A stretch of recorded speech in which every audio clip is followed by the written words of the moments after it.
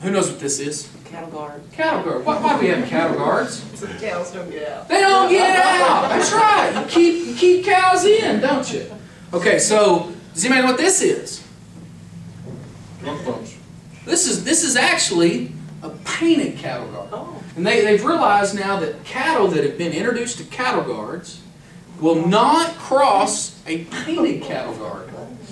So basically, there's nothing that's going to hurt them at all, and they will not cross that. Why won't they? They don't know why.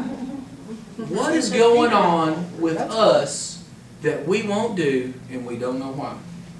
What is our painted cattle guard? We've all got it.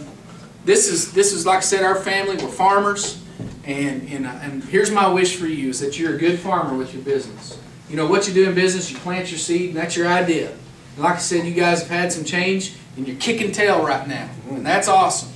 And you know, you plant that seed, you pray over it, and you hope it rains, and you watch it grow, and at the end, you celebrate that success. But then you don't stop. What do? You plant again. And so my wish for you guys is that you're a great farmer. And I just appreciate you letting me have 30 minutes today.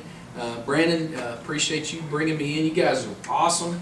And I'm about to drink a cold beer with you.